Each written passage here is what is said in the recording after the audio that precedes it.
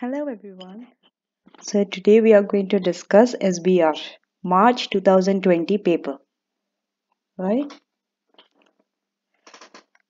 Uh, in this video, I'm going to discuss question 1, right? So before we go to question 1, let me tell you for the ones for whom this is the first paper, right? So the format of the paper is there are 4 questions, 2 questions in each section. That means section A has 2 questions, section B has 2 questions. And the marks are one question. The first question is for 30 marks.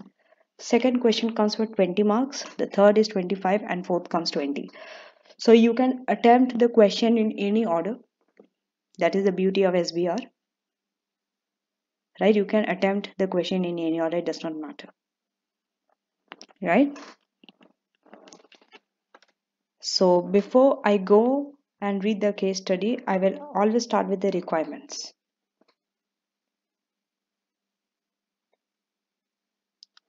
So yes, this you can see it's for 30 marks, right?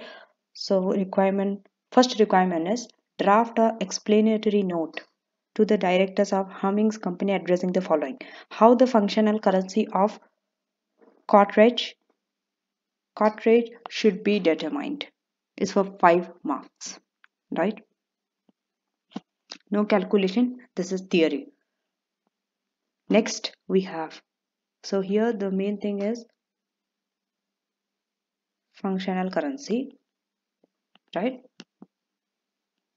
B, how the crochet company's customer contracts should be accounted for in the consolidated financial statements of Humming, which are presented in dollar for the year ended.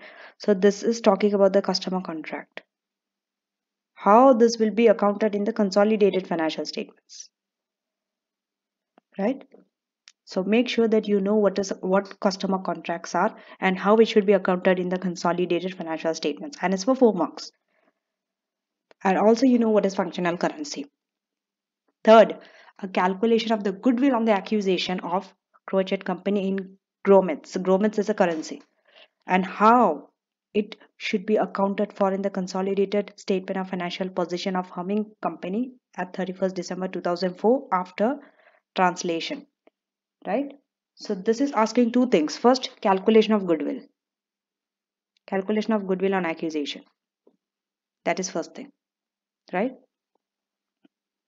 In governments. Second, how it would be accounted for in the consolidated financial statements. How in the consolidated statement of financial position. Second, okay, after translation. Second thing is include a brief explanation of calculation of how the impairment and the exchange difference on goodwill will impact on the consolidated financial statements. So you have to know the impairment and the exchange difference on goodwill, right? And consolidated financial statements, right, is a question that you can expect 100%, right? You don't have to think about it. You can close your eyes and you can tell that you will be getting a question on consolidated financial statement. So don't skip this. Consolidation is the first thing you have to study, because this is a question you are getting 100%. You'll be getting a question on consolidated financial statements. You will be getting questions on accusation of a group, of a company, of a subsidiary, of an associate, right? Next, how Quaver should be accounted for in the consolidated financial statements. So Quaver is another company they are talking about. How this accounted in the consolidated financial statements.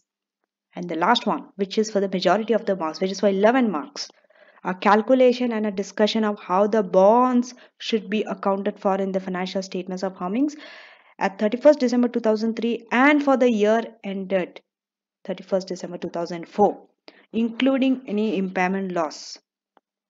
So first it's a calculation, second it's a discussion, it's about bonds, how it be accounted in this 2 dates, there are 2 dates given, right? Most of you just take only one date. Either you just take 31st December 2004, either you take 31st December 2003, right? But you have to take both the dates, including any impairment losses. You cannot ignore this. And it's for 11 marks, right? So the total time, even for this paper, it's 1.8 minutes per mark. So that means it's for 30 marks. So 30 into 1.8 will give you 54 minutes. 54 minutes only you have to spend on this, right? Sorry, calculation and what? Yes. So now I have highlighted what, okay. The same way how I have told in AFM that each paragraph is for each requirement and it's set in order, so you don't have to worry. You don't have to read the whole case study to answer. So in this case also, even in SBR, we can follow the same technique. For example, A, right? How the functional currency should be determined. So when you go back to the case study, right? Only this part, this paragraph, the functional currency. We are going to read only this part and answer that question. We don't have to read the whole case study to answer that. So this is one good advantage, right? In SBR, all the questions are set like that, right? Your first, okay, let me repeat this again because for AFM I've already told, but for the SBR, let me repeat, it's the same thing only.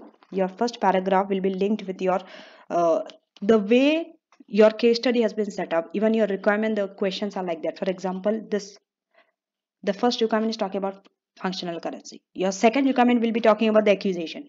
Your third will be something talking about quaver. And finally, the last requirement was about bonds. And the bond, they have discussed about bonds at the end. So your requirement and the way your case study is presented is the same order.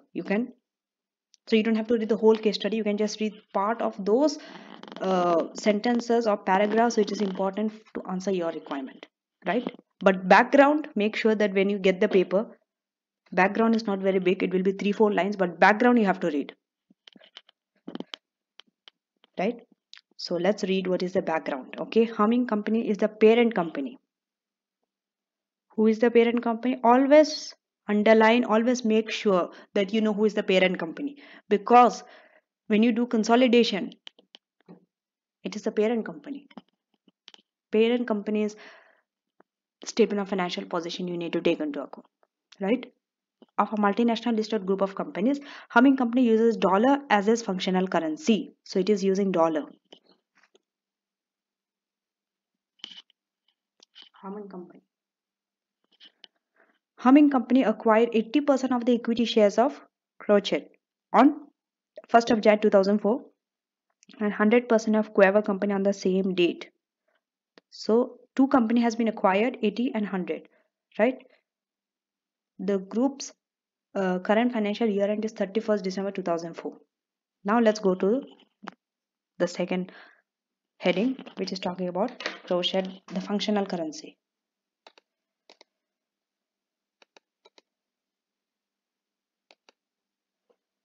Right? So now, the head office of Crochet is located in a country which uses the dinar as its main currency, right? The head company, the head office is located in a country which uses dinar as its main currency. However, its staff are located in a variety of other locations. Consequently, half of their employees are paid in dinars and other half are paid in the currency of grumets. So half in dinars, other half in grumet. Crochet has a high degree of autonomy. And is not reliant on finance from Hummings. These are very important things. Whenever you talk about functional currency, in which currency your sales are happening, in which currency the payments are happening, in which currency financing, in which currency purchases are there, in which currency you are paying your supplier, your customer. All these things are very important when you come to determine functional currency. Whenever you see these words, you have to underline, highlight. Okay, so it is, and it's not reliant on finance from Humming. So not reliant on finance from this, nor do sales to Humming Company makes up a significant proportion of their income, right? nor do sales. Makes up, okay, which makes up a significant proportion of the income. All of his sales and purchases are invoiced in what? All of his sales and purchases are invoiced in gromets. This is very important. And therefore, Crochet raises most of his finance in what? Gromets. Right? Cash receipts are retained in both gromets and dinars. So cash receipts are both in this and this. Crochet does not own a dollar bank account, does not own a dollar bank account. Is required, okay, Crochet is required by the law to pay tax on his profits in dinars. Pay tax on his profit in dinars. So now you have to tell what is the functional currency of Crochet. Is it dollar? Is it dinar? Is it gromet? Three currencies are there, you have to decide. Now let's see how this answer has been presented, and it's for 5 marks. So you have to give at least 5 points. It's very clear, right? I don't know what's happening today. Cut this, okay? Yes. So this is the answer, right? This is the answer.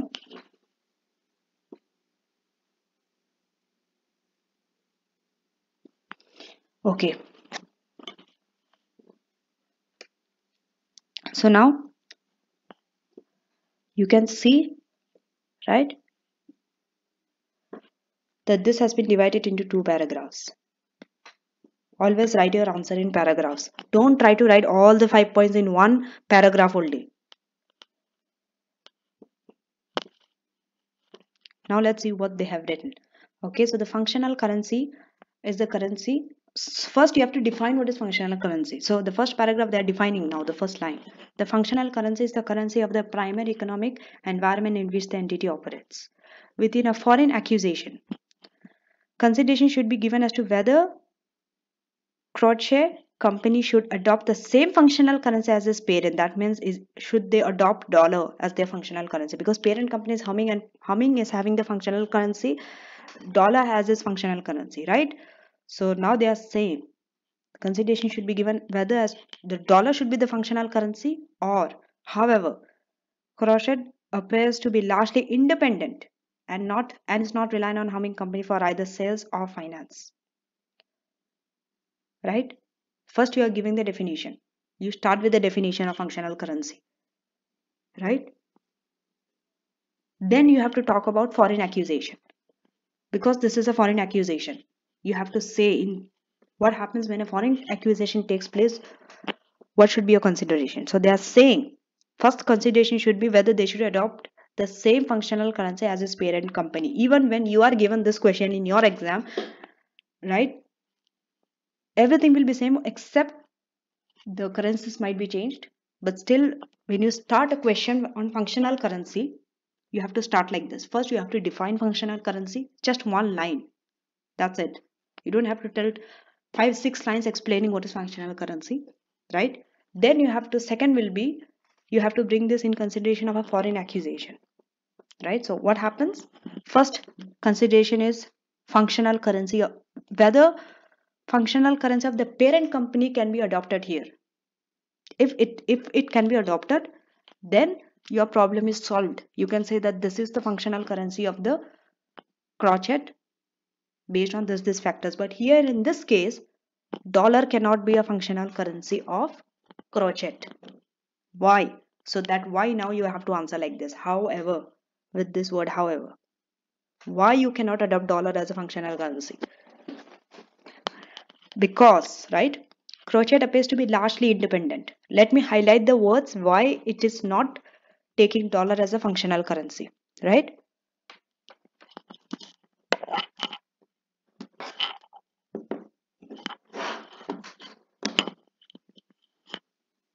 So first number 1 point is independent. Crochet is largely independent. It is not reliant. It is not reliant on Hummings, the parent company, for either sales or finance. Sales or finance, right? Clearly, these things are mentioned in the case study. In that paragraph, you just have to take the point and write it in your own words. That's it.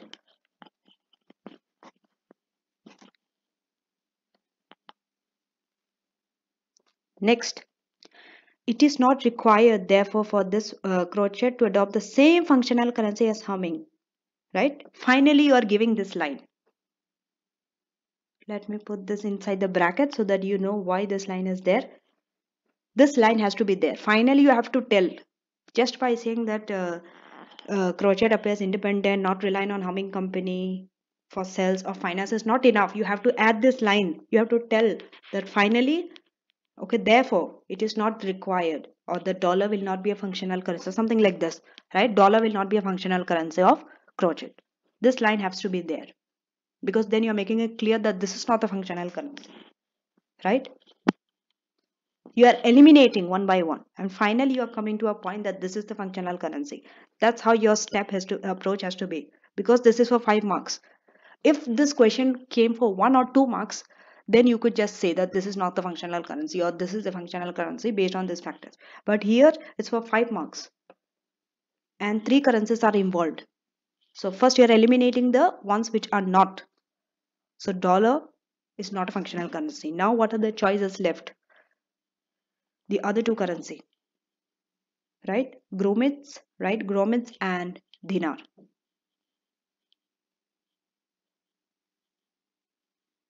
Now let's see. Okay, crochet company does not appear to have transaction in dollars. Okay, or have a dollar bank account. Does not have, okay, not appear to have transaction in dollars, or they don't have a dollar bank account, and it can be concluded that the dollar should not be their functional currency. This conclusion, dollar should not be functional currency, this thing has to be there. Whenever you write on functional currency, make sure that you write these lines. Maybe in your exam the currency will be different, but you have to mention this. Hence or therefore it is concluded that this is not the functional currency. Now let's go to the second paragraph. Second paragraph. Right? In determining its functional currency, crochet should consider the currency which mainly influences its sales price of goods and currency which mainly influences its labor and other costs. This things comes from your textbook, from your knowledge. So you can write this. How a functional currency is determined. Make sure that you go through this, because I have seen this question is repeated. Even during my time, I got this question. This was the first question. How a functional currency is determined, in fact. Right? I got it back in 2019. So I can see that even after 1 year, this question is repeated. So that means this is a very popular question. So you have to know how a functional currency is determined, right? Okay, where were we? Okay, the location. Okay, so I'm sorry. It is this. Okay, this is likely to be the currency which goods are invoiced in and currency in which costs are settled. The location of the entity's head office is irrelevant. Irrelevant.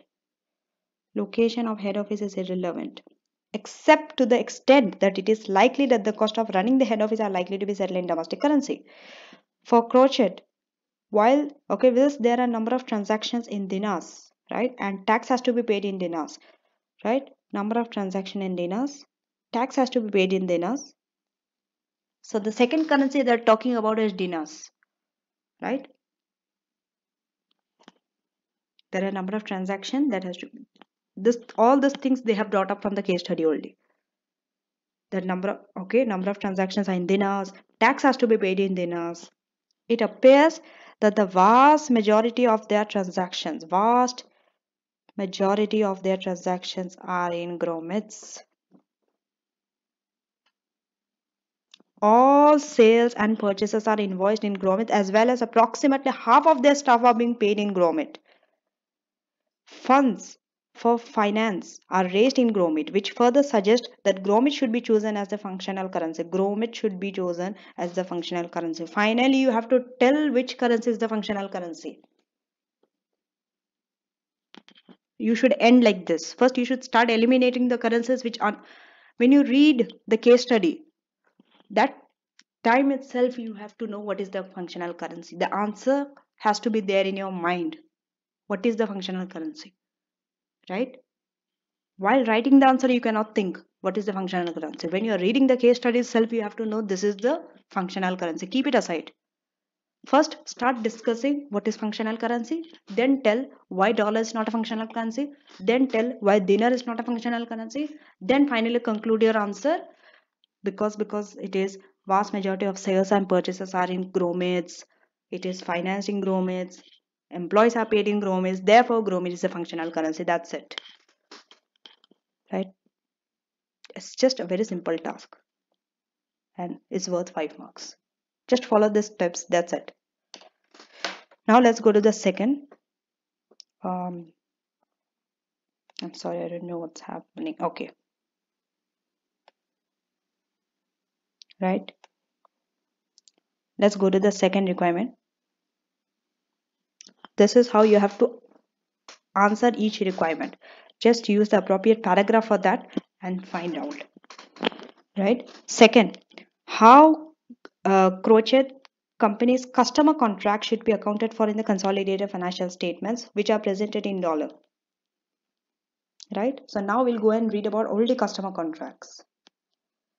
So this all things, accusation of cover, impairment of bonds, are not needed for that.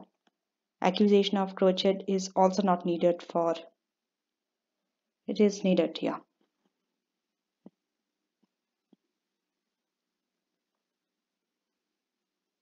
Right. So let's read the accusation of this one. So now you know that first paragraph you don't need, it is out. Right. And trust me, this method, this technique of answering, rather than reading the whole this thing and then answering, is time saving also. You remember the information also, and it's time saving, great time saver. So accusation of crochet company, okay. Humming companies paid cash of 24 million for the 80% holding in crochet company on 1st of January 2004. That means the consideration is 24 million, right? Humming company has a policy of measuring non-controlling interest at fair value. The fair value of non-controlling interest was 6 million, right? Paid cash. Fair value of NIC is 6 million. Since crochet has a range of net assets, always underline the important words, right? So since crochet has a range of net assets held domestically and overseas, fair value of net assets at acquisition were determined in their local currency. Hence, the fair value of some assets has been determined in dinars and others in gromets. So the total fair value of the net assets denominated in gromet was 43 million gromet, right? Net asset. And net asset which is denominated in dinar is 50 million dinar. So make sure that you don't add both of this. Please check the currency. They are not in the same currency. You need to convert into gromet.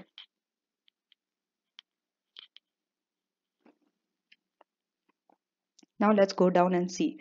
Okay, excluded from this fair values are several contracts with the customers of crochet. This contractual relationships prohibit the customers of crochet from obtaining services from any of the main competitors. Okay, prohibit from obtaining services from main competitors. They have an estimated fair value of 15 million, right? At 31st December 2004, it was decided to impair the goodwill by 30%, and also the summary of exchange rates between dollar, gomet and dinar has been given, right? So impair goodwill. That's it. The rest of the information you don't need it, right? So with this information you can answer, right? So the requirement asked was how it will be accounted, right, in the consolidated financial statements. So first of all, whenever this question comes, make sure in which currency you are dealing. This has to be in what currency? It has to be in dollar, not gromet. It has to be in dollar. Why? Because this is a consolidated financial statements. Consolidation, whenever comes parent company, Parent company is Humming's company. Humming company's functional currency is dollar. So everything at the end has to be converted to dollar before you consolidate. Even this customer contracts has to be converted to dollar before you consolidate. So make sure all the answers finally is in dollar. You have to be very strong in which currency you are using, right? In consolidation. Once that is clear, rest all is very easy.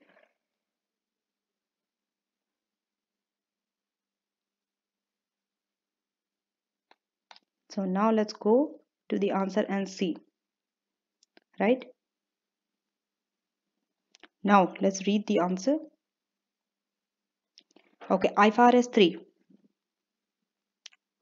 They have mentioned IFRS 3Y business combinations, right? Consolidation, business combination. This is the right place where you can talk about IFRS 3. You have to know where you can use which IFRS, which IAS, which standard you can use. In this condition, IFRS 3 is the most suitable IFRS to use. It's okay even if you cannot remember the full name of an IFRS. You don't have to name the whole thing, but just either remember the number or the name. One of this. If you cannot remember both, like IFRS 3 business combination, you don't have to name. You can just say according to IFRS 3 and then start describing, right? But it's good if you remember the whole thing. So IFRS 3 business combinations requires the investor to identify all of the investors' identifiable net assets at acquisition. All these things are from your textbook only. So to be identifiable, a customer contract must either be capable of being used or sold separately, or it must arise from a legal or contractual rights. Make sure that you know what a customer contract is, how it can be identified, how it can be measured, how it will be recognized, when it should be recognized, right? A reliable estimate of its fair value is also necessary to be recognized as a separate asset rather than subsumed within the goodwill figure. This is the case regardless of whether the contract has been recognized within the individual financial statements of project or not. Even in the individual financial statements, if customer contract is not recognized, but still this is the case, that a reliable estimate of its fair value is necessary. So now let's see what's there in the second paragraph. The contract provide project with a legal right to prevent their customers from obtaining goods and services from their competitors. Clearly they have told, right? They are preventing them from buying from their customers. And a reliable estimate of fair value appears to be obtainable, right? That 15 million grommet, that was a fair value, right? An estimate has been done. So the contracts, so now you have to decide whether this has to be recognized or not. Most of the time in SBR, in the exam, you have to, the main thing a candidate should know is whether something has to be recognized or not. That is the main thing. Once you master that thing, that this has to be recognized under this condition or this is not recognized under this condition, trust me, 70% of your work is done, right? So that is the main thing, recognition of something. In this case, it is the recognition of customer contract, whether it has to be recognized or not, right? So just don't memorize from your past paper. Some answer is there.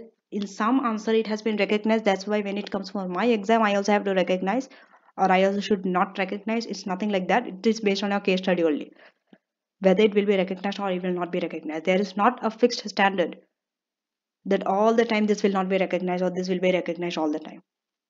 There are times when it is not recognized. You are always in the, you're always thinking that if something is given, this should be recognized, this should be recognized. You also have an option to say that this will not be recognized in the financial statements. Why? Because of this reasons. So in this case, it looks like that it is recognized, right? Because a fair value estimate has been given, Also, it prevents customers from obtaining goods from competitors. That's why you can say that this contract you can recognize. So the contract should be recognized as a separate intangible asset. Should be recognized as a separate intangible asset at an initial value of 15 million gromets. You need to mention this. You need to write these lines that it should be recognized as a separate intangible asset at an initial value. At what value it should be recognized, you need to write that also. This would initially be translated.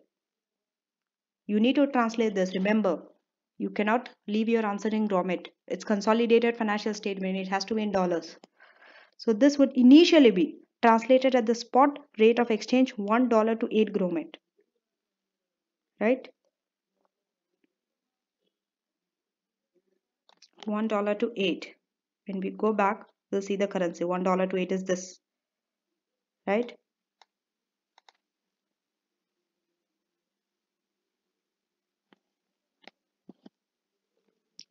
Not $1 to 7, not the closing one. It has to be 1 to 8.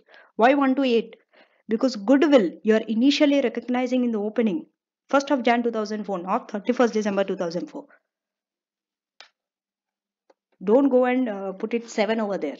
These are the common mistakes, because we always assume everything is closing exchange rate, closing spot rate. Initially it is recognized at 1st of Jan 2004, so therefore 1 is to 8. Right? So if that means 15 divided by 8, you will get in terms of dollar. Right? It will be transferred the spot exchange rate and would be recognized initially in the consolidated financial statements at 1.875 million. Right? In the consolidated financial statements, it will be recorded as 1.875 million, not 15 million gromet. Right? 15 million divided by 8. The contracts would need to be examined to determine the average unexpired useful life of the contract and amortized over this period. Customer contracts, you have to see, since another thing you have to think about this one is this you are recording as a separate intangible asset. Whenever an intangible asset is recorded or it is recognized, next thing that has to come into your mind is what about amortization? You have to mention about amortization. Just by finishing the sentence with 1.875 million full stop, your work is not over. You need to talk about amortization. Whenever an intangible asset is given, whenever, it could be any intangible asset. In this case, it is customer contract. Right? And when it's goodwill, it's impairment. So next line. So these are the ways you know what is the next line you have to write. In case you get confused how to write, right? Because you're memorizing, you're just going through the answer how they have presented, but you don't know how to present your answer. What is my next point? What is my first point? So when you come to the next point, what to write about is, think this is an intangible asset. Next, I have to talk about amortization. So there itself you got one point. Talk about amortization, how it will be recognized, right? So here they have told the contract would need to be examined to determine the average unexpired useful life of the contract and amortized over this period. Now how amortization will be done, right? This would be translated at the average rate of exchange and expensed to consolidated profit or loss. Amortization is an expense. It is there in the consolidated profit and loss, right? And it needs to be translated at average rate. You need to know that all the expenses are translated at average rate, right? All the P&L expense, all the P&L items are translated at average rate.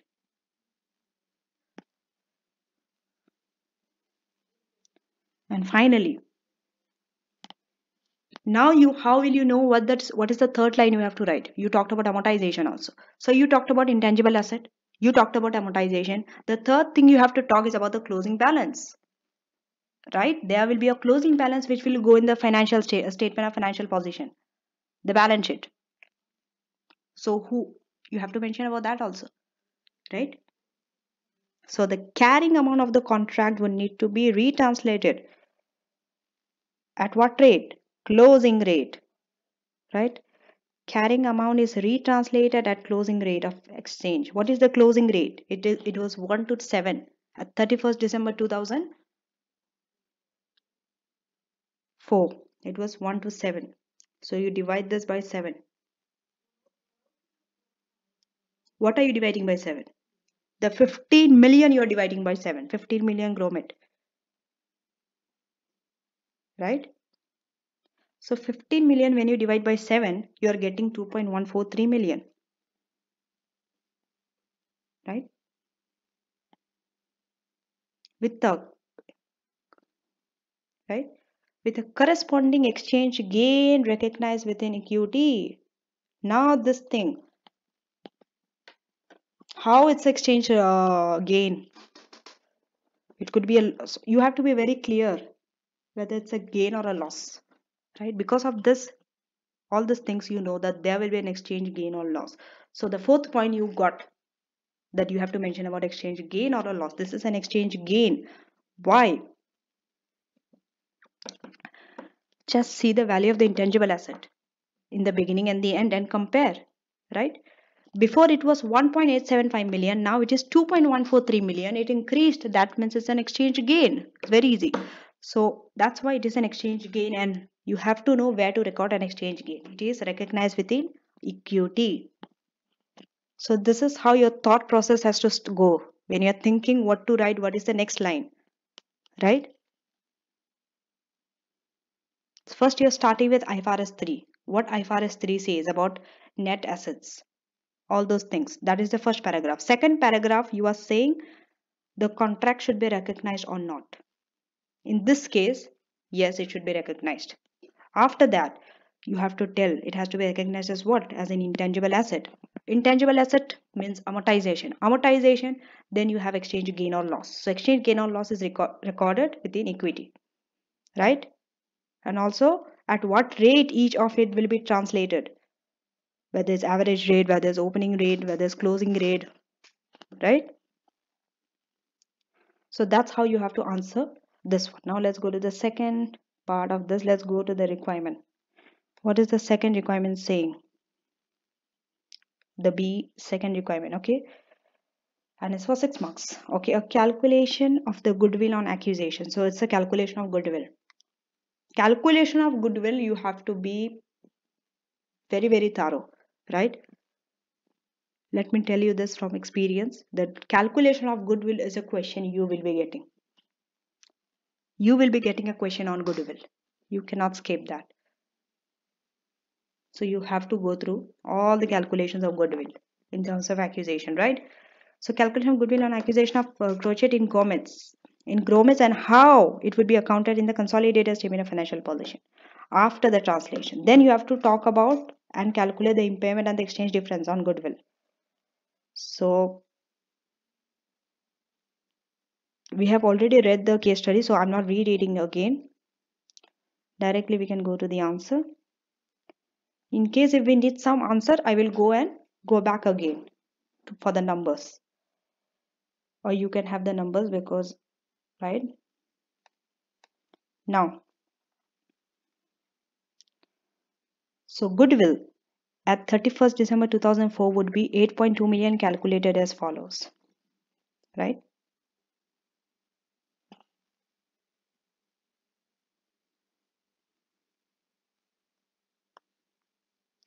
This line, always write your answer first. Whenever you have to write what is the goodwill date of calculate goodwill, right? Keep 1 or 2 lines just to write your answer. Leave space, do your working. And once you get answer, the final answer from your workings, go to your first line.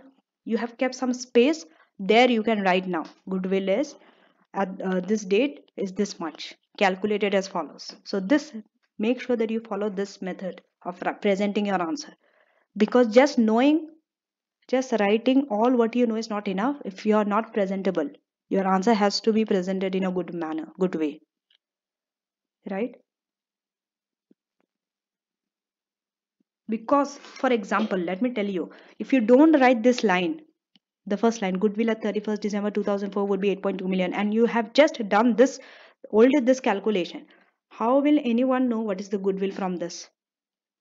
Is it 57.4? Is it 7? Is it 8.2? Which one? Which one should I take? It is very unclear. You have to mention that the goodwill is 8.2 million. So please follow this.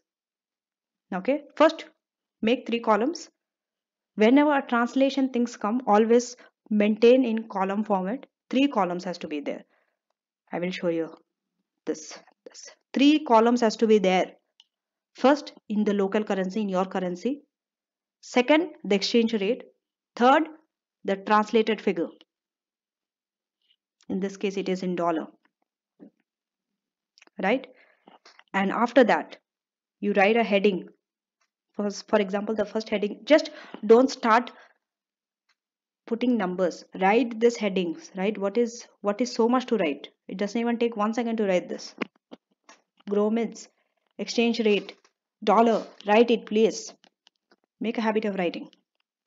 And also write this millions. It is in millions. Write it, because you're not writing 192000000. You're not writing all the zeros. You're eliminating. So make sure that on top you write in millions, so that when I look at the consideration, it is not 192 but 192 million. A reader will be able to read it, right? So write millions on top.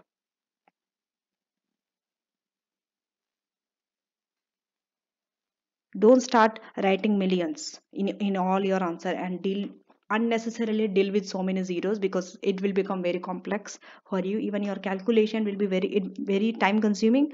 It looks very messy and very hard to digest. When a reader is looking your report, your goodwill calculation is very hard to digest, but this one looks very simple. I can tell, yes, it's 192 million. But if that million was not there on the top, don't just assume that someone will understand that is 192 million. It could be 192,000 also, 192. So make sure that you write millions on top. Second, exchange rate. Exchange rate, you have to write dollar is to gromets. Make sure that you write this, that it is dollar is to grommet, because it could be the other way around also. And you might divide where you should multiply, or you might multiply where you should divide. This mistake is often done when you translate the exchange rate. So in order to avoid that mistake, write it. This is dollar is to grommet. $1 is equal to this many grommet. So please write it. Make a habit of writing it. If you're not writing, if you don't have the habit, at least in this few days, practice it before the exam. You still have a week left before the exam. And a week is more than enough to change your habits. And finally, dollar in millions, right? So now let's start. This is goodwill. Start with consideration. What is the consideration? It was 24 million in cash. $24 million. So converted it. You have to write it in grommet first, right? Multiply by 8, because it was 1:8. The opening, right? You are not taking the closing 1:7. You are taking 1:8, the opening, because consideration you are paying at 1st of December 2004. I'm sorry, Jan. Yeah. So consideration has to be at the opening date. Spot rate. You have to translate. So 24 multiplied by 8. Then comes to your non-controlling interest at acquisition. They have already given you the fair value, which is 6 million. This also needs to be converted into grommet. Multiply by 8. Then comes your net asset at acquisition. They have put a small star here. Right? If you can see, small star is there. Why? Just go down and see this. Here they have shown how net asset is calculated. Right? You are also supposed to do it like this. Rather than trying to put all the method how net asset is calculated here, right here. Don't put it here. Don't put under this one. If it takes too much of space, don't put it there, because it looks very untidy. Put it somewhere separate and make a note, or you can just write working one. Instead of star, you can write inside the bracket working one, right? working number 1 and put it under separate working. So net asset is at acquisition is calculated. This is not given, it is calculated. Whenever a calculated figure is there, you can show it as a separate working. So net asset at acquisition of 43 million grommet, yes, plus 15 million grommet for the contractual relationship. This 15 million grommet came from the customer contract. You cannot forget that. That also has to be added because you are recognizing it as an intangible asset, right? Always there is a connection with your, let me tell you, this is your second part of B. This will be connected to this. Always there will be some connection. You cannot deal them isolately. You cannot think that each one is separate, so I don't need, the previous one is over, the customer contract part is over, I don't need it here. No, it's not like that. Each part is related to each one. So customer contract 15 million you have to add with this 43 million grommet because it comes under net asset. It's recognized as intangible asset. If this was not recognized as an intangible asset, then you can ignore it. But here you have to, because previously you have recognized it, right? So add 15 and finally there has been a 50 million dinar, right? 100, yeah, 50 million dinar also was there as a net asset. But 15 million dinar, you cannot add it because both of this 43 and 15 are in grommet. First you have to convert to grommet, right? 1:2. You will convert it at what? 1:2, right? 15 to 2, 100. So 100 plus 43 plus 15, you are getting 158. Minus this, and you are getting goodwill on 1st of Jan. Right? This 1st of Jan. So using the 1st of Jan's exchange rate, translated 82 divided by 8. So 10.25 million. Then go to the impairment because goodwill is there, impairment has to be there.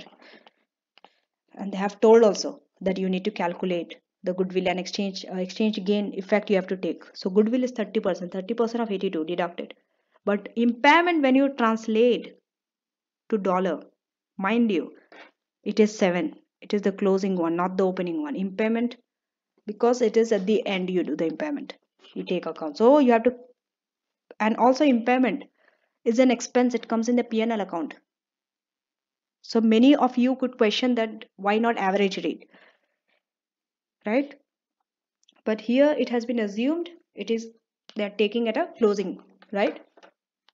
There has been a debate whether average or closing, but you can take closing, right? There's no harm in that. Impairment you can take at closing.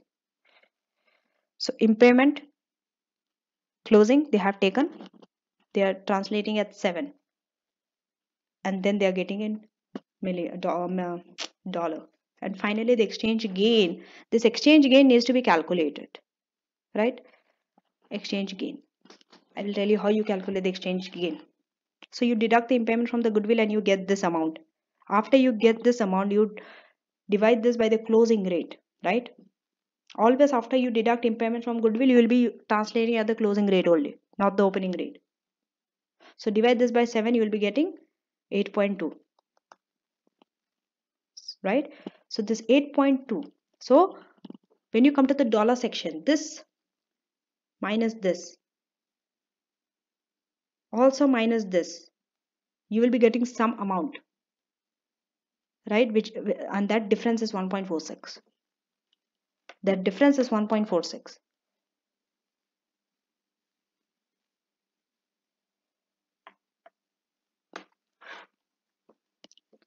Because at the end you need a balancing figure which gives you 8.2, like 10.25 minus 3.51, it will come 6 point something. And then it is an exchange gain. How? Just deduct the impairment from the goodwill, 10.25 minus 3.51, you will be getting, okay, let me give you the exact figure. You will be getting 6.74, right? Here you are having 6.74, right? Here you are having 8.2. So you tell me, if you are having an exchange loss is deducted, right? And if you deduct something from 6.74, you will never get 8.2. So it is clear that it's an exchange gain. Only an exchange gain, something you have to add with 6.74 to get 8.2. So addition is exchange gain, so 1.46. So that's why 1146 is the exchange gain, right? Just this calculation part is not enough. Don't think your work is over. They told to explain also. Explanation also they have put in different paragraph. Now let's see the this part. This is the explanation. Whatever you put in calculation, if they tell to explain, you also need to explain. It's not hard. You're just explaining the calculation, right? So goodwill, let's see what they have written. Goodwill is initially recognized at the spot exchange rate and so would initially be 10.25 million. The impairment loss of 3.51 million will be expensed, right? It's a loss, impairment loss will be expensed against consolidated profit or loss. Goodwill will be retranslated using the closing rate of exchange, okay, with the exchange rate, with the exchange gain included within. Okay, exchange gain, where is it included? It is included within other comprehensive income. Exchange gain is included within other comprehensive income. This you must be knowing from your knowledge, right?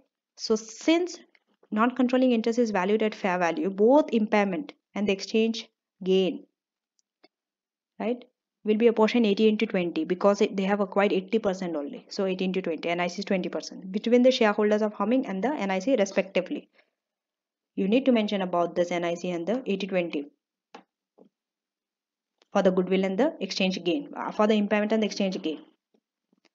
So this is how your impairment question, goodwill question will look like, and this is how you have to answer, right? Whenever calculation and explanation comes, always start with calculation and then start explaining.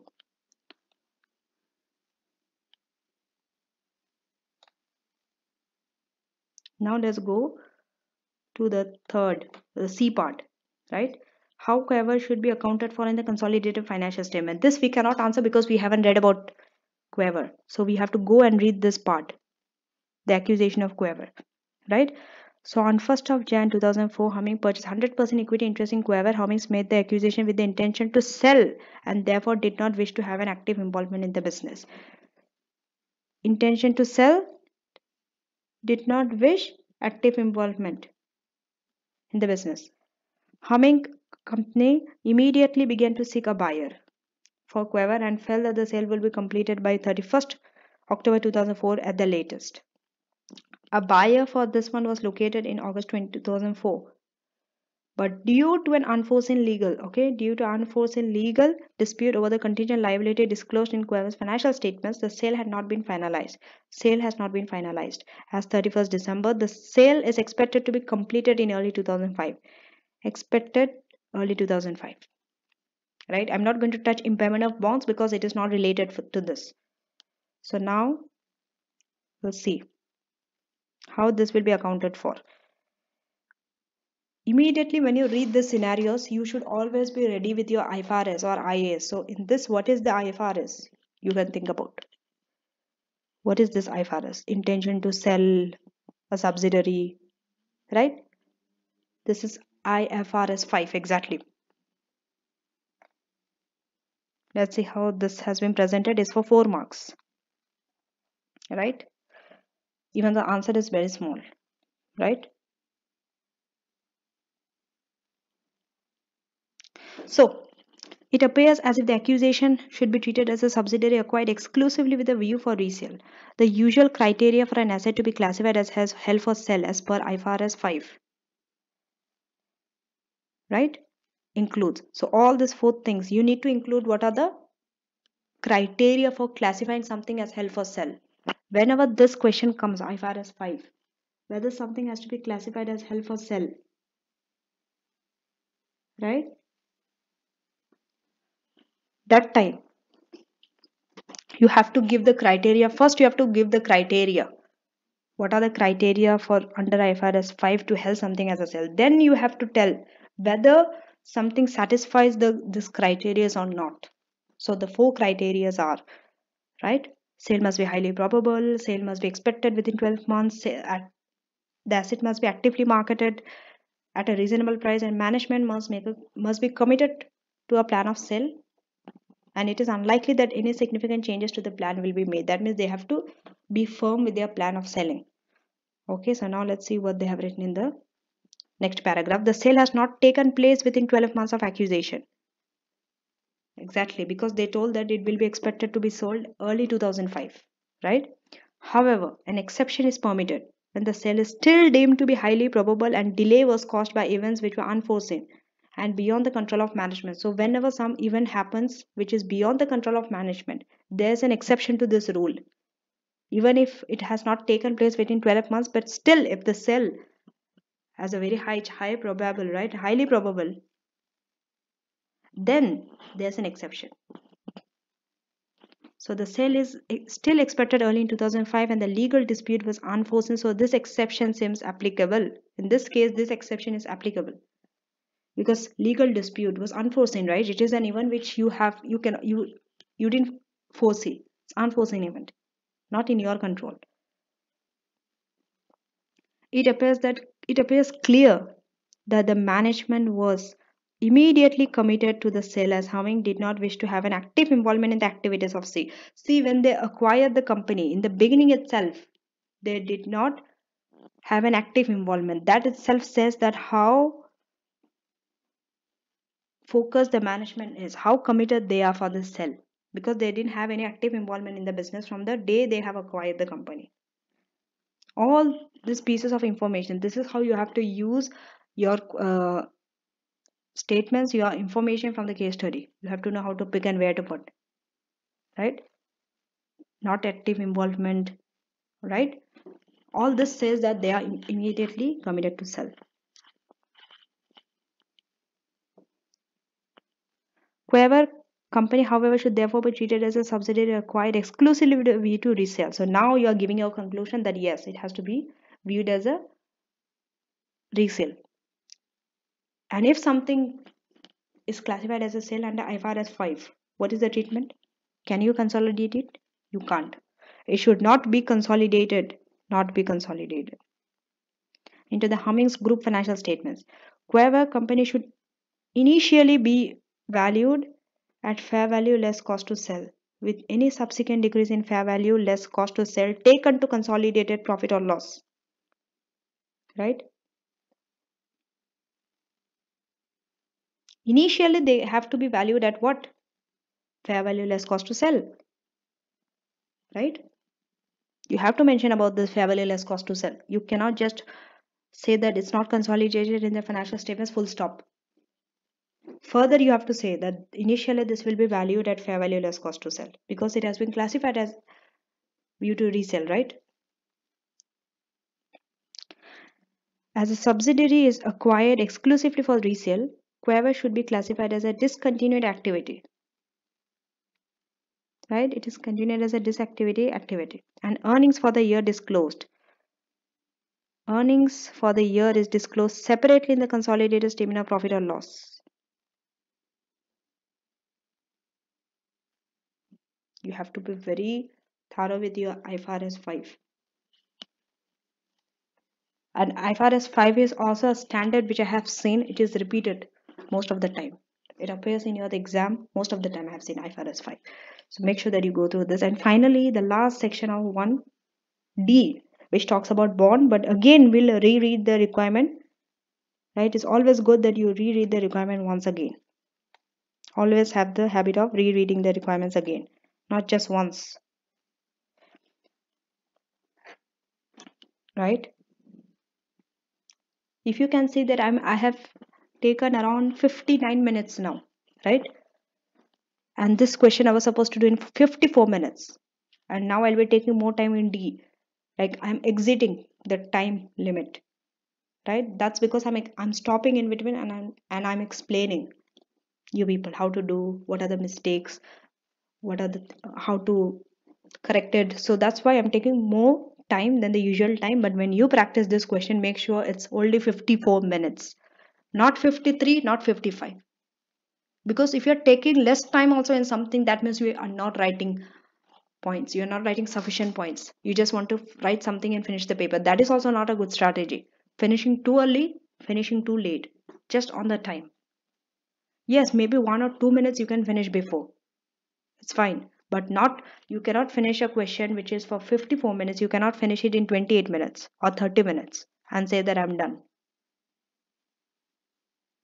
Rather, you cannot take an hour more or 30 minutes more for this, right? So stick to 54 minutes when you practice writing. Finally, D, this question, this part D, please pay more attention.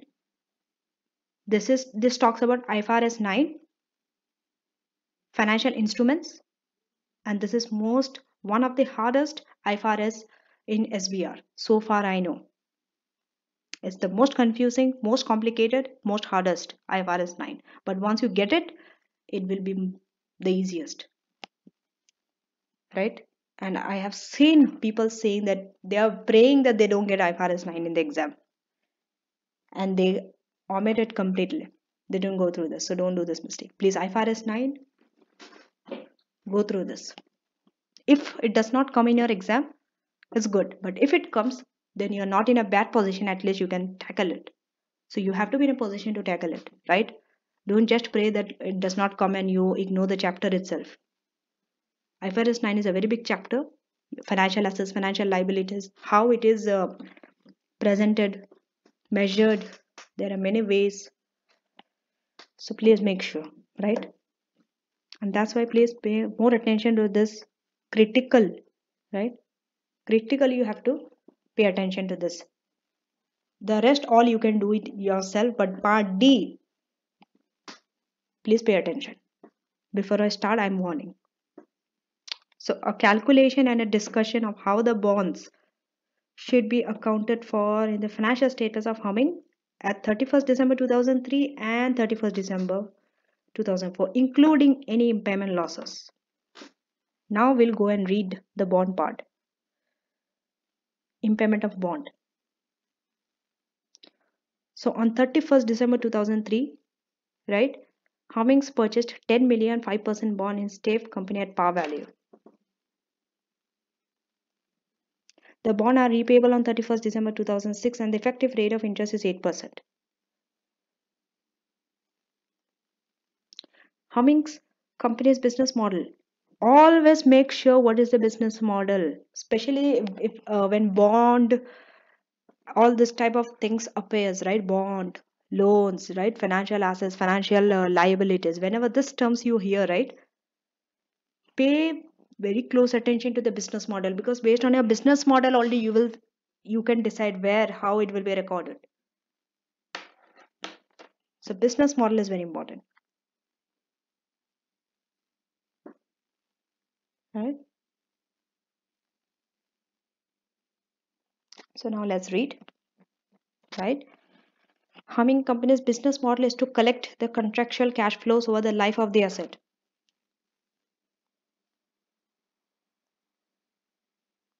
Highlight, please highlight, underline the business model. At 31st December 2003, the bonds were considered to be low risk. Low risk. Check the date. Date is very important. 31st December only the bond was considered to be low risk. And as a result, the 12-month expected credit losses are expected to be 10,000. Make sure that you know what is this expected credit losses, lifetime expected credit losses. Make sure that you know these terms before you appear for SBR exam, right? So because it is low risk, right? So they have given a 12-month expected credit losses, not a lifetime credit losses. It cannot happen that it's a lifetime because it's low risk, right? On 31st December, now the second para talks about 2004 scenario, right? So on 31st December 2004, Stave Company paid the coupon interest. However, that day the risk associated with the bonds were deemed to have increased significantly. So the increased significantly. What the risk? The present value of the repayment for the year ended 31st December 2005 was estimated to be this, right? Present value of the repayment for 2005, and the probability of default is 3%. At 31st December 2004, it is also anticipated that no further coupon payments would be received during the year ended 31st December 2006, and only a portion of the nominal value of the bond would be repaid. And the present value of this cash shortfalls was assessed to be this and a 5% likelihood of default in the year ended 31st December 2006. Right?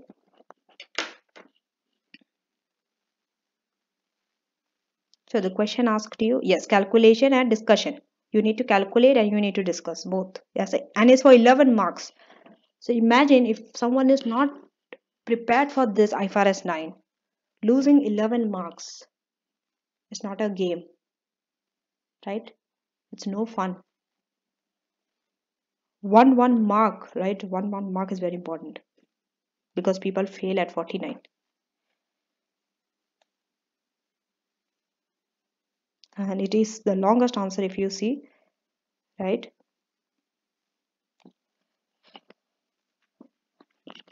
I really wish I could give you some shortcuts for this, but there is no shortcut for this. There are so many things. You will be getting a headache by now looking at this answer. You're like, oh my god, so much of it. Don't worry. Break this piece of information into tiny pieces and then try to observe. Right? So I will go slow.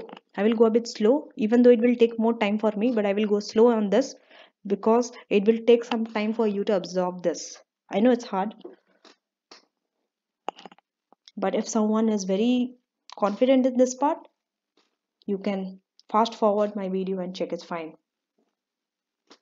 It is for those people who are a little weak, who are weak on this area that I'm focusing more on, right? So since the business model, always start what is the business model, right? Number 1 point. Start business model.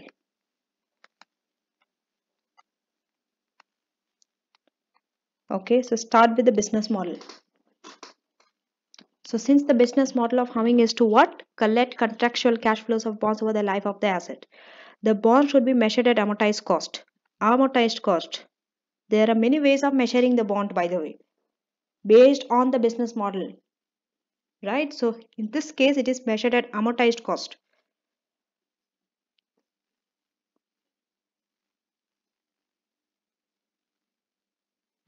Second, all financial assets, including amortized cost assets, should initially be recognized at fair value.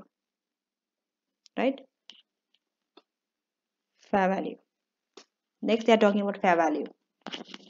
Right? All financial assets, including amortized cost assets. Why amortized cost assets they are talking about? Because this is measured at amortized cost. Right? So they should initially be recognized at what? Fair value. Again, it's very important. Then this would be equal to, what was the bond? It has been purchased at what? 10 million. So this would be equal to 10 million paid on acquisition of the bond. Right? 10 million is the fair value. So first you have acquired the bond. Don't take amortization on all those things in right now. Right now it's just fair value without amortization, just 10 million. Next, go to the second paragraph.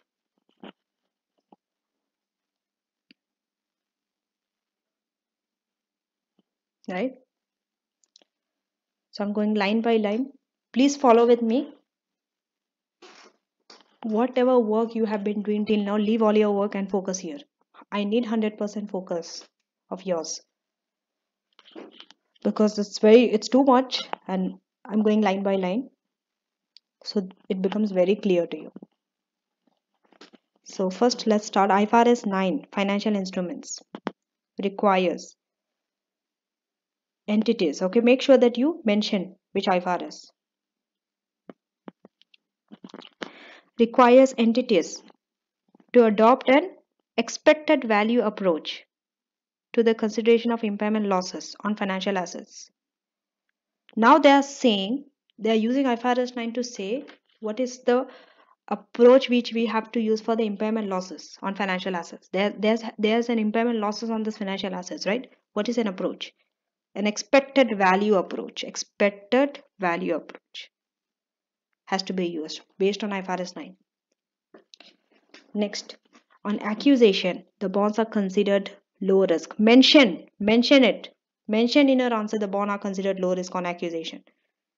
So on accusation, bonds low risk and are not credit impaired. This is very important. When you're talking about impairment losses, you need to say credit impaired, whether it's credit impaired or not, right? Not credit impaired. So low risk, right? Accusation, low risk, not credit impaired. Start in a logical order. Don't start jumping here, there, right? First, start with accusation. You are acquiring the bond on 31st December 2003. Talk about from that point. Follow a timeline when you write an answer in anything, not just IFRS 9. Whenever there two dates are given, follow a timeline. Don't start going in the other way around from 2004 and going backwards, right?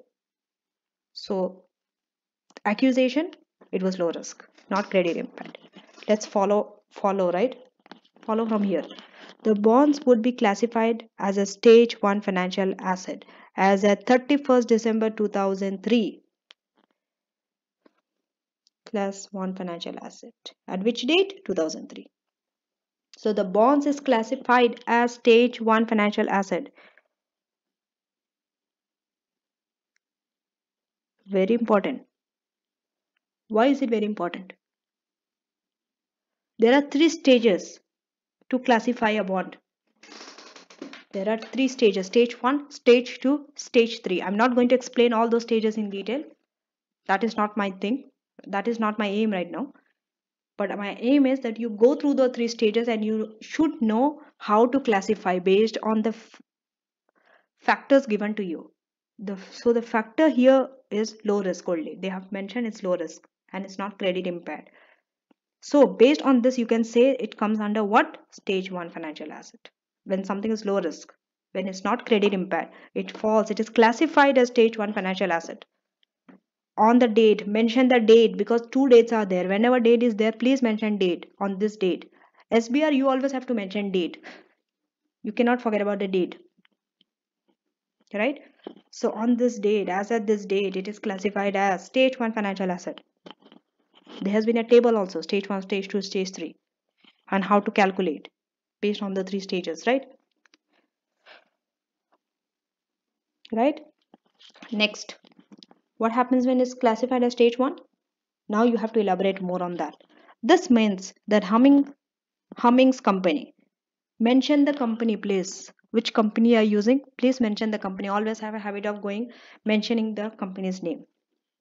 Don't just write general answer. Stage 1 means this, we have to do this, that's not asked from you.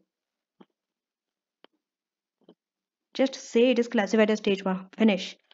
So this means that Humming should create an expected credit loss equal to 12 months expected credit loss. Expected credit loss equal to 12 month expected credit loss. This is the meaning of stage 1 classification. Right? It is important to appreciate that the 12-month expected credit loss is not the lifetime expected credit loss. The lifetime expected credit loss is not the 12-month expected credit loss. Don't get confused between these two. Which an entity will incur, which it predicts will default in the next 12 months. Right?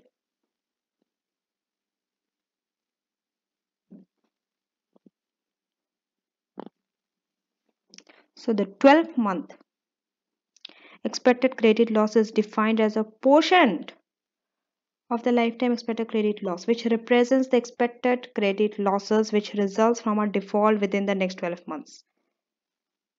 Right? It is a portion of a lifetime expected credit loss, not a lifetime expected credit loss. So,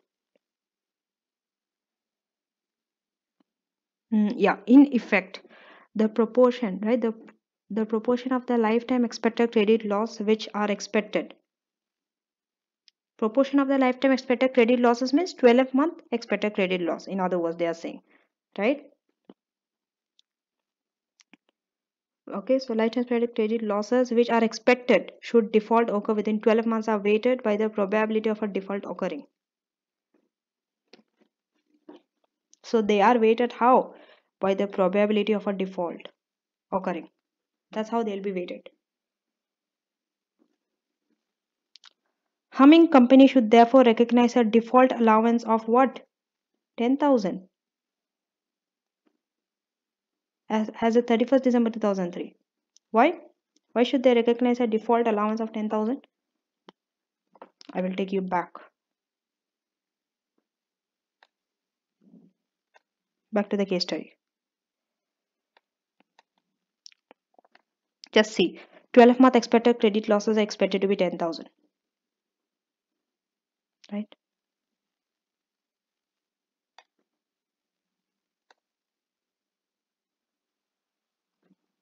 So that's why the default allowance is 10,000. So what happens is, to this default allowance? That also you need to know. This will be expense to profit or loss and a separate allowance created rather than offset against the 10,000 or 10 million bonds. This will be expensed, separate allowance. It will not be created as an offset against 10 million, but it would be a separate allowance which is expensed in P&L, right? Because default allowance is an expense only, so expense should go to P&L.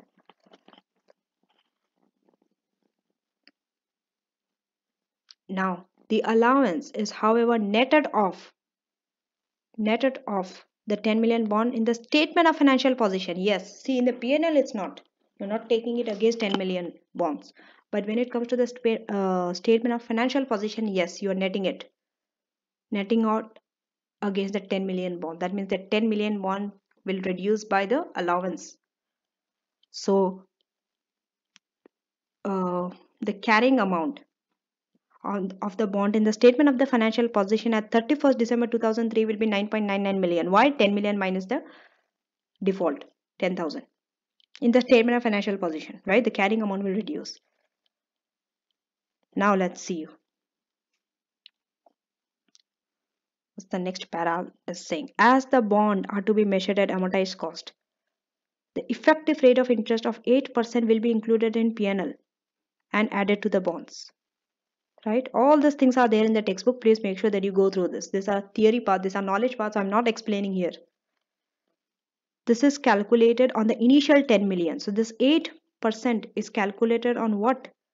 On the 10 million, not on 9.99 million, right?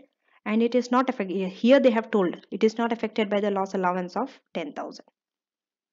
So the coupon interest of 500,000 is deducted from the carrying amount of the bond, right? This means that the bond will have a carrying amount of at 31st December 2004 before considering the impairment allowance. This has to be there. You have to write it. Otherwise, we'll think that you have considered the impairment allowance. Here they have showed you the working also how. So the balance brought forward is 10 million. Interest, right? The coupon interest, the effective rate of interest on this is 8%, right? Which will be added with this and then deduct the coupon 5%. So the carrying will be 10.3 million. Right? Now let's go to the 2004. So we are over with 2003 scenario. Now we are seeing what happens in 2004. At 31st December 2004, there has been a significant increase in credit risk. Please mention it. As no actual default has yet confirmed. See, there is no actual default. The bond should be classified as stage 2 financial asset. Yes, if there was an actual default, then it could be classified as stage 3. But since there is no actual default, this is stage 2 financial asset. This means that humming company should make an allowance to recognize the lifetime expected credit losses. Right? This is defined as the expected credit losses cash shortfalls, which result from all the possible default even over the expected life of the bond. And allowance is required equal to the present value of the expected loss. in the contractual cash flows as weighted by the probability of default. They have given the working down, but this they have just explained in sentences, right? So because you need to explain in sentence and calculate, both you have to do. So the expected default losses are discounted using the original effective rate of interest of 8%, right?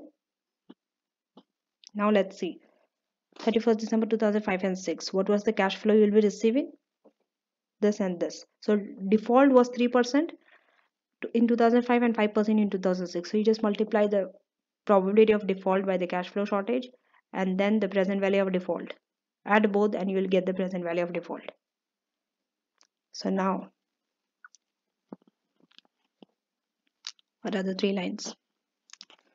The expected loss allowance should be increased to. Read the sentences. Why it is increased to? It is not increased by. Increased to.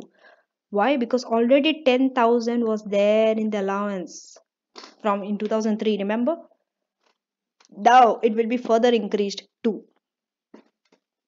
Right? With an expense recorded in profit and loss account of 346. Why? This much you have to record 346. The difference. Only the difference will be recorded in the P&L account. It will be increased by this amount. The increasing amount only you are writing in the P&L, not 356,825. So an expense, it is an expense, right? It's an allowance. Allowance is an expense. So with an expense recorded in P&L of 346, they have shown how the difference and the loss allowance is deducted directly from the bonds with the future interest income recorded on the gross position. The carrying amount of the bond at 31st December would be, what is the carrying amount? This one, this 10.3 minus the present value of default, the allowance, the total. When you deduct from the bond, you're not taking 346,825, not the P&L account, the total amount 356,825 you are deducting from 10.3 million. How 10.3 million? This 10.3 million. This carrying forward in 2003 becomes an opening balance in 2004, right? This amount, it is carried forward to 2004 for the bond. So deduct and then you will get the carrying amount for 2004. You can see there's a reduction, right? There will be a reduction in the value of the bond because of all this impairment and all. So that's it. That is the whole answer. Again, go through the answer. Make sure that you understand it very clearly, very properly. So that's it for question 1. I have gone through question 1 of SBR March 2020. I will also be doing the other 3 questions. Don't worry. 2, 3 and 4. Right? So for today, that only this much. Please don't forget to subscribe to my channel. Share this with your friends. Right? Exams are coming near, so please help everyone, help others. Help yourself to pass and also help others to pass too. Right? Let's all pass together. Best of luck.